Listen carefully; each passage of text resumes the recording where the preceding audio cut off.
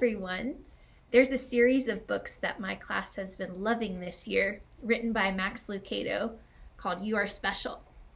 And today I wanted to read you the last book in the series, called Best of All.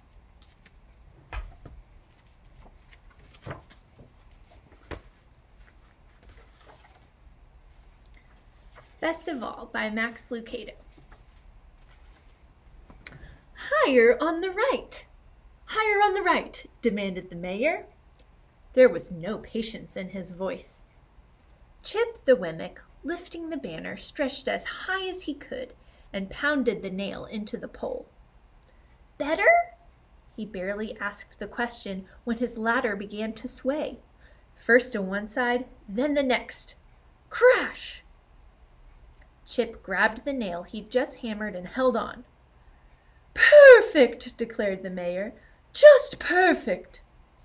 As Wemmicks ran to the rescue of the dangling worker, the mayor's wife read aloud the words stretched over the street. Wemmicksville welcomes Miss Bess Stovall. Oh, she clapped her hands as she spoke. What a wonderful day!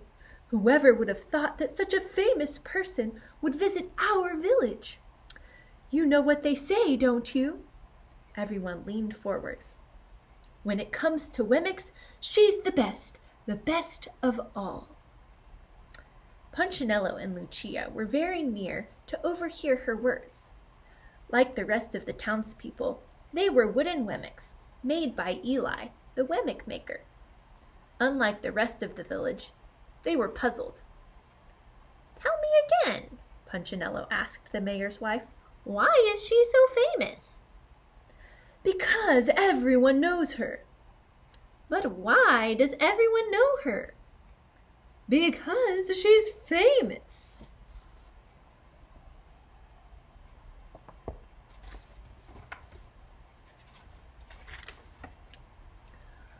But why is she coming to Wemmicksville?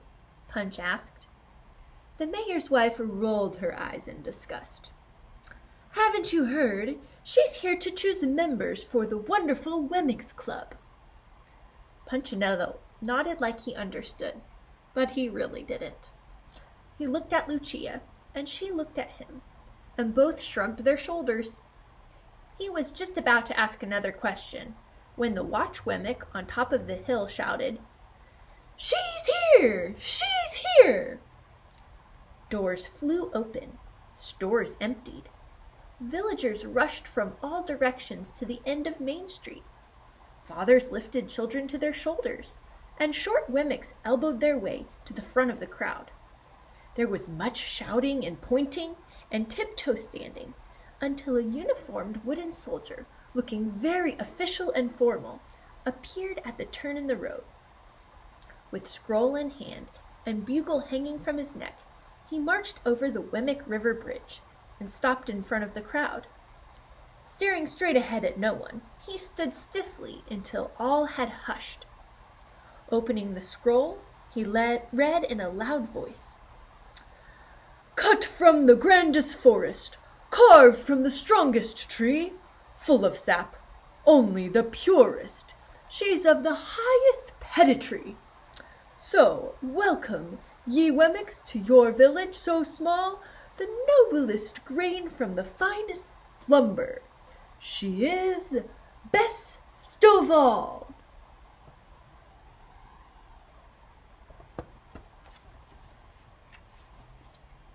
With snappy movements, he tucked the scroll under his arm and pulled the bugle to his lips. Ba, ba, ba, ba, ba, ba, ba. What the wemmicks saw next caused a village-wide gasp.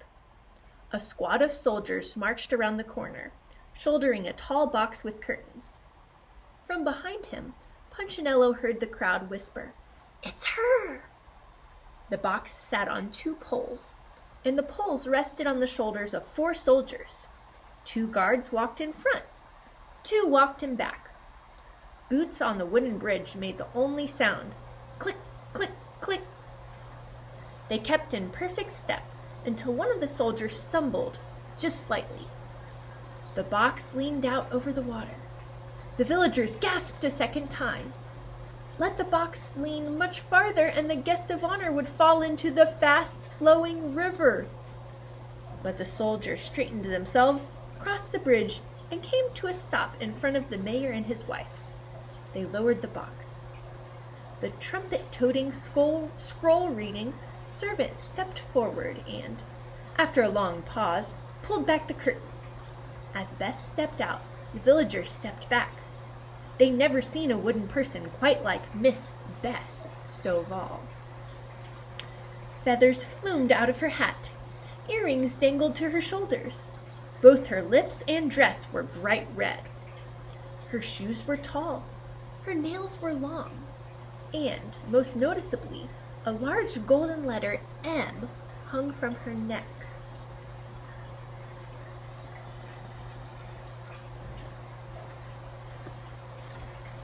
When she snapped her fingers, a sentry handed her a white cloth. With it, she carefully wiped the M and held it up like a mirror before her face. Seeing her reflection, she adjusted her hair and smiled. Best of all was pleased with herself. With eyes peering down her high nose, she held out her hand, allowing it to fall forward at the wrist. Ahem! The mayor's wife understood the gesture. She elbowed her husband. Kiss it! He did. And when he did, the visitor spoke. What good fortune is yours that I have come your way? She smirked, head back, hand still extended. The mayor's wife curtsied and motioned for the other wemmicks to do the same. They did. Even the men. Shall we get on with the greeting? Bess asked. Of course, answered the mayor. Everyone, in line! One by one, the citizens of Wemmicksville passed before their guest. Yes, yes, she would reply to whatever was said to her. Welcome to our village. Yes, yes. We're glad you're here. Yes, yes. We are honored. Yes, yes.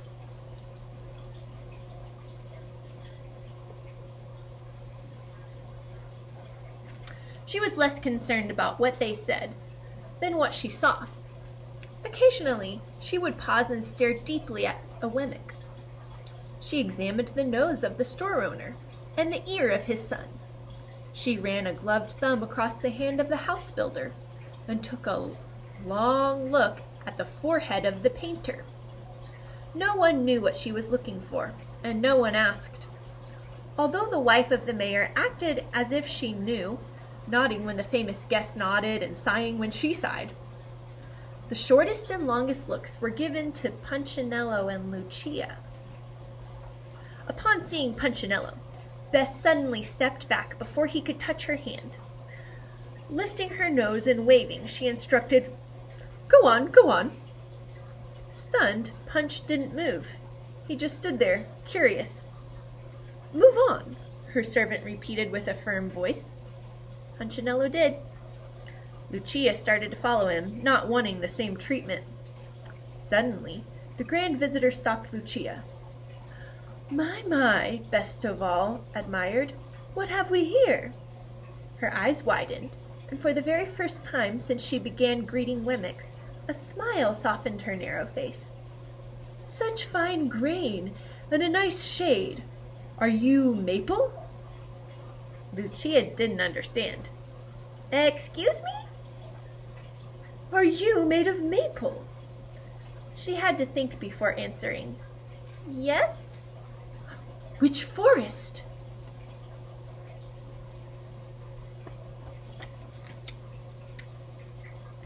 Lucia paused and thought. It took some time to remember. Majestic, she finally answered. Bess placed her hand over her mouth in surprise. Then you and I are of the same family tree. We are? Bess Stovall laughed. Of course. She then leaned forward and whispered, How nice to find someone of my roots. Stay around and we will talk. Lucia did. Between greeting, Bess Stovall would make remarks to Lucia beneath her breath, such as, Ugh, what naughty timber, or Such an inferior grove. Or, definitely from the wrong side of the mountain. Lucia understood none of the comments, but she didn't say so. After all the greetings, Bess signaled for Lucia to step near. "Tomorrow we must chat. I have something for you," she said, fingering her M necklace.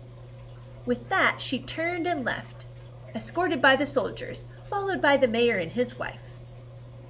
Punchinello approached Lucia. "Did I do something wrong? I don't know. Did you do something right? I don't know. Why is she kind to some wemmicks and rude to others?"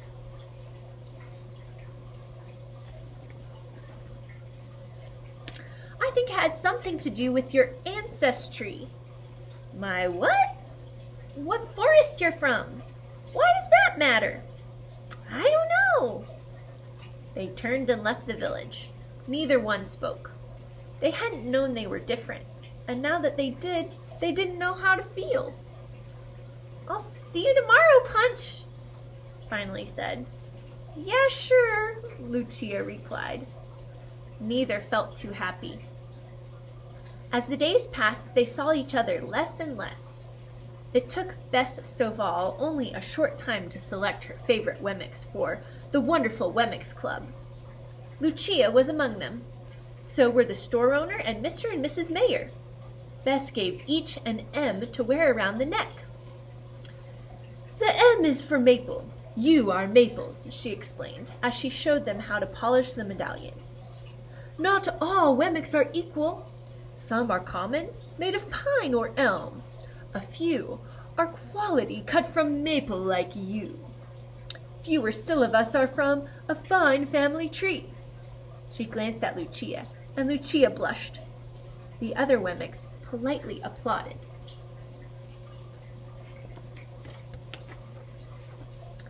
And then Best of all curved her lips as if she just tasted something sour. "Some wemmicks are willows." "Willows?" they asked. "Willow is a weak wood," the maple wemmick explained. "It bends, it bruises, shallow roots. No one wants to be a willow." "Do you know any?" the mayor's wife asked. "Actually, there's one in your village." They all leaned forward, curious. Bess looked again at Lucia. "Your friend." "Punchinello?" Lucia asked. Everyone gasped. "I always knew he was weaker," someone said. "Been suspecting a bad family for years," another agreed. "Such a sapling," added a third. The rest nodded. Lucia nodded with them. From that day forward, Wemmicksville began to change. Townspeople took notice of each other's tree type. The walnuts looked down on the pines. The pines looked down on the elms. The maples looked down on everyone, and everyone looked down on Punchinello.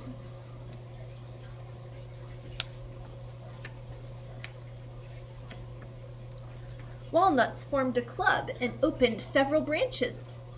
Elms cut a path and named it Elm Street. Maples built a tree house and posted M polishing parties. Everyone had a group. Everyone, that is, except Punchinello. Even Lucia ignored him. "Hi, Lucia," he would say to her. "Yes, yes," she would reply, not stopping. She was, after all, cut from the finest tree, and Punchinello was just a willow wemmick, soft and easily bent. One day Punchinello felt especially alone. He went to the pine picnic, but no one sat by him. The walnuts were playing games, but no one threw him the ball. He even tried to go to the maple party, but the sign on the door said, "Royal Tree Only." Punchinello was very sad. He went for a walk and sat down by the river where the willow trees grew. "Why did I have to be a willow?" he said aloud to no one. "What would you rather have been?" The sound of the voice startled Punchinello. He turned and saw Eli, his maker. Maple? Eli continued. Would you rather be made of maple?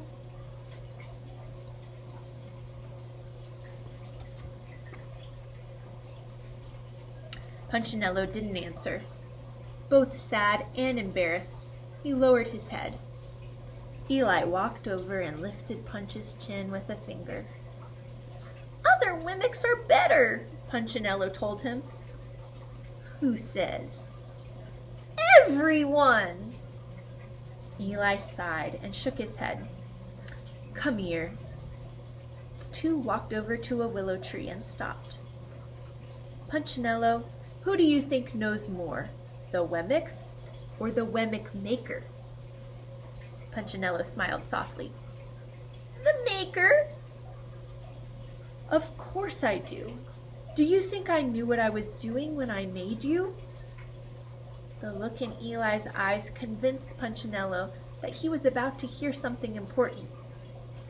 You are special, my child. You are the way you are because I made you that way. You chose my forest? Yes. You chose my wood? Yes. Willow is just as special as maple?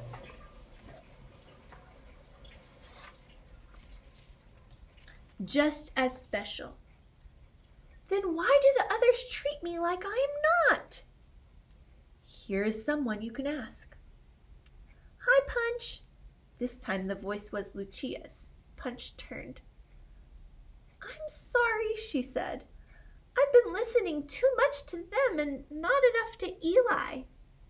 Punchinello shrugged. He noticed that she wasn't wearing her M necklace. That's okay. Both smiled.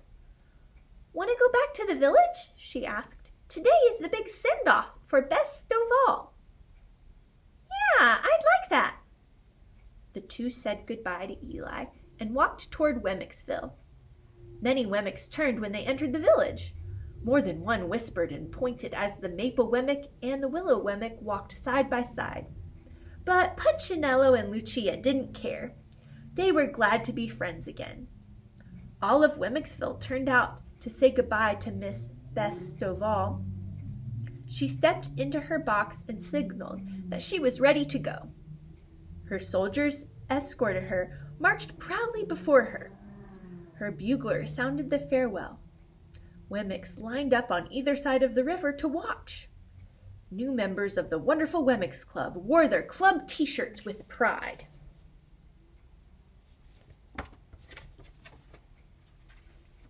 Crossing the bridge, the honored guest waved her gold medallion to the crowd. Farewell, lowly Wemmicks. Perhaps someday I'll honor you again with my presence, she shouted. Best of All leaned out the window of her special box so that everyone could see her. As she did, she leaned a bit too far and began falling. Her tumble stopped when her medallion chain caught on the bridge rail. When it snapped in half, she grabbed one end and held on, the river roaring beneath her. Wemmicks cried with alarm. Help her! The mayor's wife shouted. Save her! Someone yelled. But no one can reach her, said an onlooker. I can't hold on much longer, Bess shrieked. Soldiers tried. Wemmicks tried. No success. They were too stiff to bend underneath the bridge. Let me try, shouted Punchinello. I'm made of lumber. Not waiting for an answer, he ran to the edge of the bridge and sat with his back to the river. Grab my legs! When the soldiers did, he leaned back, bent over double, and twisted around until he was hanging upside down. Instantly, he could see the wide-eyed Wemmick. She was clinging to the chain, her feet pulled by the river. I'm coming! He shouted. Then, to the amazement of everyone, he bent back, until he was under the bridge, reaching for the desperate Bess. Take my hand, he offered.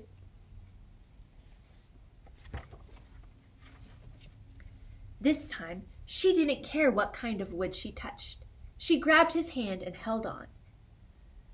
"You must let go of the chain," Punchinello instructed. Bess Stovall obeyed the little wemmick, letting go of her precious medallion and watching it fall into the river below.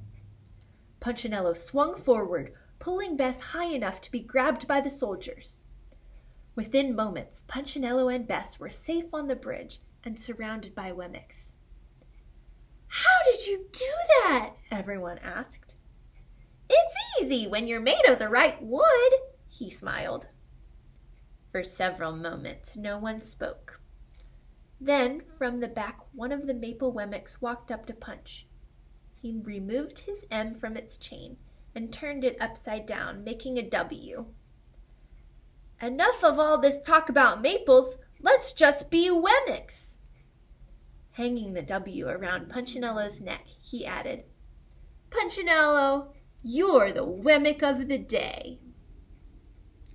One by one, the maple wemmicks removed their M's, placing them on the ground near Punchinello. Soon there was a small pile of medallions. Even the mayor and his wife removed theirs, though she took one last look at herself and her M before she set it down.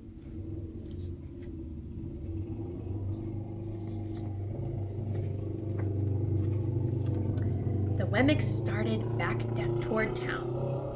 The last thing anyone could remember about Miss Bess Stovall was seeing the majestic maple down by the river, searching all alone for her precious gold medallion.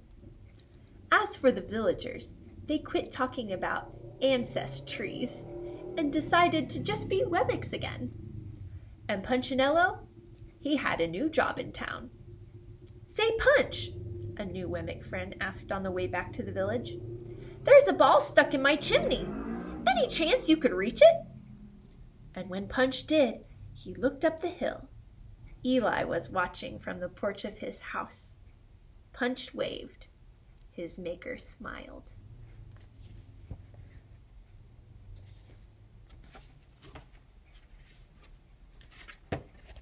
The end. Wow, what did you think of the story? Do you think there's any lessons we can learn for our life from that story? I believe the Maker made each of you special on purpose with unique gifts and talents. So I hope you feel loved and wonderful just how you are today. Have a great day and thanks for listening.